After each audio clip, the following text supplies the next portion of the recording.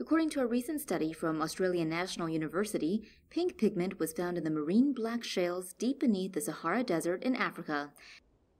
The bright pink pigment discovered was actually the molecular fossils of chlorophyll produced by ancient photosynthetic organisms living in the Asian Ocean, which no longer exist.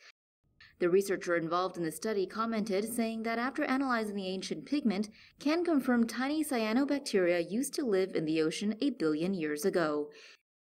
Asian oceans filled with cyanobacteria started to disappear around 650 million years ago, which is when algae started to spread rapidly and help the ecosystems to evolve.